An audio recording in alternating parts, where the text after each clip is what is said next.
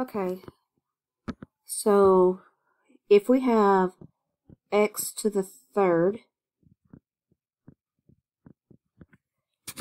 and it's raised to the power of 3, what would that be? That would be x to the 9, because we multiply our exponents. If we're multiplying, we add our exponents. If we're dividing, we subtract our exponents. If it's raised to the power, we multiply our exponents.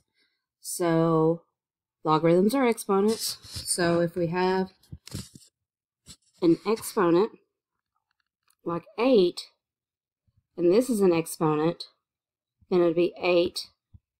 Oh, I don't want to put a parenthesis.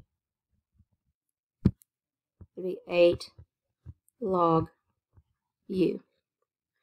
This would be 9 log base 3 of v, 9 log base y of e, 9 natural log u. And it says, can we prove? So what you would do, you would take this 6 and put it back up as an exponent. So it'd be log 2 to the 6 equals log 64, and that's a question mark because we don't know.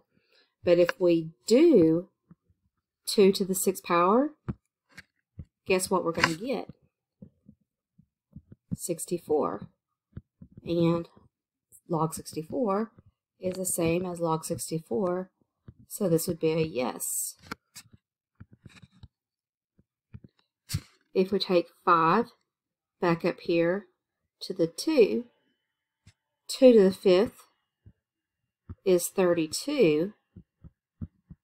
5 times 2 is 10. Those are not equal, so this would be a no.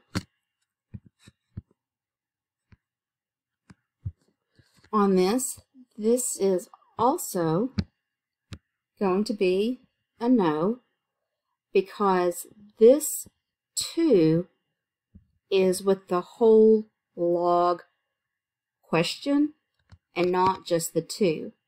If I take the 2 out here, it'd be 2 log 7 of 2.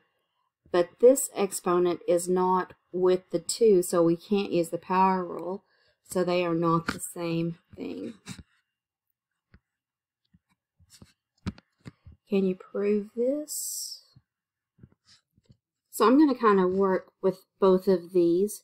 E is a number, so I could, that is so ugly, I could take this E back up to the exponent, and 6 is already in the exponent, so that would be 6e. If I worked with the right side, we're multiplying these bases of e, so we would add the exponents and get 7.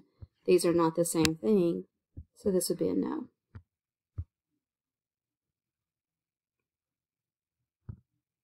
We bring the 6 back up to the 7. We're not going to do anything to the right side, and these are not the same thing.